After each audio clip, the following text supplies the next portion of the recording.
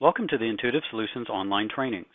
Intuitive Solutions provides sales, implementation, training, and support for SuiteMed. We also offer billing services as well as data hosting. You can find us online at www.intuitivesolutions.net or call our toll-free number at 877-889-1011. My name is Dwayne Prezon, and I will be training today on patient payment posting. The first thing we need to do is log into the software. There are two ways to put in a patient payment. The first we will do from the ledger. The second we will do from the patient payment posting screen.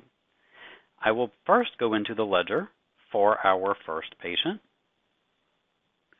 and search for them.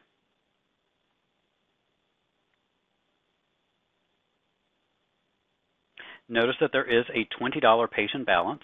It appears as though there was a copay and the person left without paying. We've sent out a statement and now they will send back their payment. I can right-click and select Payment from Patient and begin inputting the receipt details. Perhaps they paid by check or cash. I can put in the bank and the bank number, the check number, the amount of what they're paying, the full 20, and then I will apply it to that line item and then save. I've successfully put in a patient payment from the ledger for this one particular line. The second way is we can go directly into billing and select patient payment posting. Here I'll select my patient that has multiple payments that they need to pay. And here you'll notice that there are 4 service lines that this patient owes us on.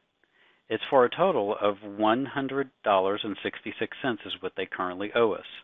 They're paying that in full. I will put in 100.66 by check, who took the money, our bank, maybe they wrote it on, and a particular office. At this point, I could go through each line and putting in how much we need to do for that line to get it down to 0. The fastest way is to click on Auto Post. Using the Auto Post button will take the amount and spend it to the oldest charge first, calculating backwards. Watch. What has just happened is it's flooded the screen with all of the payments until it's run out of money. It just so happens the patient has paid the full amount of which they've owed, so we balance out perfectly, nothing extra, nothing less.